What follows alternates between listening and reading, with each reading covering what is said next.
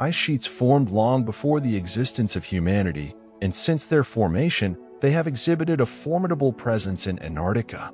These ice sheets, covering the entirety of Antarctica like a blanket, can reach thicknesses of up to 4 kilometers in specific regions. One might think that these ice sheets make Antarctica wet and humid, but in reality, they transform the continent into one of the driest places on Earth. In some areas, not a single drop of rain has fallen for approximately 2 million years. Even during the summer months, where temperatures can reach -20 degrees Celsius, the water in the frozen continent's atmosphere remains constantly frozen, preventing rain and perpetuating the dryness. Antarctica hosts the planet's harshest conditions. Therefore, only a few species can survive here, typically inhabiting the coastlines and open seas. However, this cold and desolate landscape was not always the case. It may be hard to believe, but there was a time when Antarctica had forests, lakes, and a variety of living species, including some dinosaur species, according to recent research. However, all this life is now buried beneath the thick layer of ice covering Antarctica. To understand the factors that froze Antarctica and led to the extinction of this rich life, we need to take a journey through time. Before the video, if you subscribe to the channel, you will make me really happy. Now we can continue the video. If you could have visited Antarctica 56 million years ago, the first thing you would likely have noticed is greenery. We know, thanks to remnants of ancient palm trees, ferns, and pollen found on the Wilkes Land coast of Antarctica and in various regions of the continent, that remnants of these warm weather plants once existed in Antarctica. These remnants indicate that Antarctica was surrounded by a tropical climate. The evidence suggests that during that time, the annual average temperature in Antarctica was 16 degrees Celsius. With winter temperatures reaching -11 degrees Celsius, the likely reason for this tropical temperature is related to Antarctica's position 56 million years ago. Geological studies indicate that Antarctica was closer to both the Australian and South American continents during that period and was further north than its current location. The reason for this is plate tectonics. Now, what exactly is plate tectonics? Plate tectonics is a geological phenomenon involving approximately 12 large plates that make up the continents we inhabit today and the ocean floors on which the seas rest. These plates cover the Earth's outermost surface. Plates with depressions filled with water form the oceans, while elevated plates form the continents, the land masses we walk on. Additionally, these plates are constantly interacting with the movements of magma beneath the Earth's crust. These interactions cause the plates to approach, move away from, or collide with each other, resulting in earthquakes, volcanic activities, or the formation of mountains.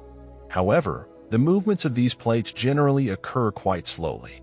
For example, these movements can be as small as a centimeter per year or as fast as 10 centimeters per year. According to researchers, the impact of these movements will reshape the Earth after 50 million years, giving rise to a new appearance caused by the shifting plates. The surface of our planet is constantly changing, and 56 million years ago, Earth had a vastly different appearance than it does today. The Antarctic plate was positioned farther north during that time, causing the warming of Antarctic coastlines and the acquisition of a tropical climate. It is even speculated that ancestors of kangaroos might have used Antarctic coasts as migration routes during those periods. An essential detail to note here is that 56 million years ago, only forests and plants existed on the coast of Antarctica, but millions of years later, this led to the entire continent being covered with a massive green canopy. The event that caused this change is known as the Paleocene-Eocene thermal maximum, which occurred approximately 56 million years ago. During this event, the Earth's temperature increased incredibly and glaciers worldwide melted. According to scientists, the average temperature during this global event rose by 5 to 8 degrees, and this increase persisted for 220,000 years. As the world's climate changed, plants began to flourish. Palms, ferns, and other tropical trees started spreading across all continents, including Antarctica. This transformation turned Antarctica into what could be described as an open zoo because Antarctica was quite extensive during those times, hosting numerous diverse ecosystems. For instance, in the regions near the equator and at higher altitudes, there were plants similar to beech trees found in rainforests, while coastal areas generally featured mosses and trees adapted to live in these conditions. Additionally, some regions experienced monsoon rains. However, it's important to note that not all plants were distributed across the entire continent. Antarcticalops, which were first described in 1984 and identified as the first invertebrate species discovered on the continent, inhabited Antarctica. They likely migrated from South America to Antarctica and established themselves here. Furthermore, it was believed that other mammals discovered in Antarctica probably reached the region via South America. Another significant hoofed mammal found in Antarctica was Astropahelia. These creatures, which were the size of rhinoceroses, had a structure resembling an umbrella on their heads that would unfold when it rained. However, their origins were not connected to these animals. All these living beings coexisting during the Eocene period indicate that Antarctica once hosted many terrestrial mammals. However, understanding the factors that killed and froze Antarctica is a complex process. The likely factors behind this are related to plate tectonics and the Earth's temperature. The organisms in Antarctica still inhabit this region, but significant changes are occurring on the continent.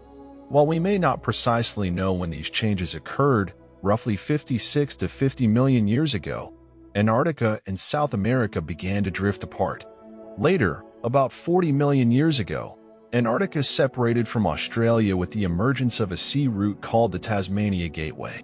Between 36 and 23 million years ago, as another sea route began to form, Antarctica ceased being a land bridge between South America and Australia, becoming an isolated continent. Shortly after this event, a natural occurrence known as the Antarctic Circumpolar Current started in the Southern Ocean.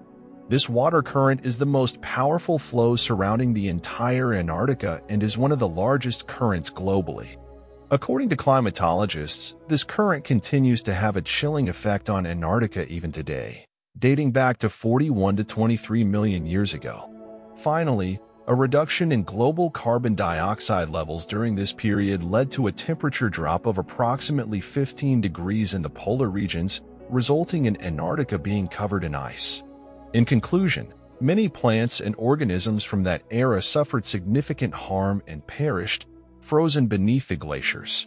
If we could melt the ice covering Antarctica today, we could reach the remains of these organisms from 56 million years ago and discover more about them. However, the remains lying frozen beneath Antarctica's ice indicate that the life during that period was richer and more diverse than we might imagine. This information has emerged from fossils found in research boreholes in Antarctica. The history of these fossils, located under an average of 2 kilometers of ice, dates back approximately 350 million years. Additionally, remnants of 2 dinosaurs, believed to have lived around 190 million years ago, have been discovered. During those times, Antarctica was a small part of the supercontinent Gondwana, serving as a temperate home and rich resource for such dinosaurs. Antarctica's future is being investigated by scientists who are assessing the impacts of climate change and global warming on the continent. As long as climate change persists, various changes may be observed in Antarctica. Here are some possible scenarios. Melting of ice sheets. If the melting of ice sheets continues due to global warming, it could contribute to a rise in sea levels. Since much of Antarctica's ice is underwater, its melting can contribute to the increase in sea levels. Ecosystem changes. Climate change can affect Antarctica's ecosystem. Increases in temperature, changes in seawater temperatures, and ice melting can impact marine life and alter the habitats of colony-dwelling penguins, seals, and other species. Geological and geophysical changes. Factors such as the land masses beneath Antarctica and the liquid layers beneath the sea floor can lead to some changes beneath the ice. This could influence the region's ocean currents and circulation. Research and tourism. With the possibility of more temperate conditions in the future, tourist interest in Antarctica may increase. This could create additional pressures on the natural environment in the region, presenting challenges in managing environmental impacts. These scenarios vary depending on climate change and other factors, and predicting future developments precisely is challenging. However, scientists are actively studying climate change and monitoring changes in the region to better understand possible future scenarios. Thank you very much for watching the video until the end. If you like and subscribe to the video, you will make me very happy. Thank you again.